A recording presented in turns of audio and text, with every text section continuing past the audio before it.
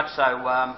Coming into a tournament like this, you need performance-based. A lot of the Indians, in fact all of the Indians, would have played in that previous tournament, so they've certainly got the advantage of everyone playing. We've been fortunate to have 5 in the final, so to us we're obviously in a reasonable position as well. But end result is it's the guys that haven't been playing a lot of cricket, get them up to speed for the remaining, or leading into the T20 and then those 7 one-days. So once that happens, it's an even contest.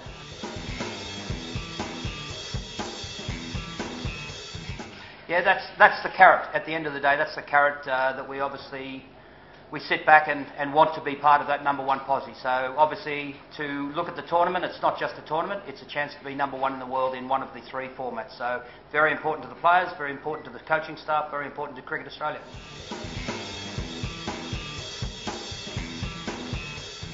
Yeah, look, it is. Inexperience, one of our learning curves at the moment. We've got to get past that. It's probably our nemesis.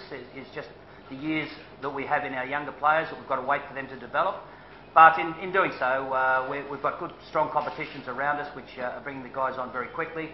George is relatively new to the captaincy, yet you feel like he's been around for some time, and we're very confident with the job that George does. He's done it with distinction in T20. And he gets his opportunity with the one-day competition now. So it is probably our weakness if we did have a weakness. However, it's also a strength because that youthful exuberance often can be very, very good when it comes to the final crunches.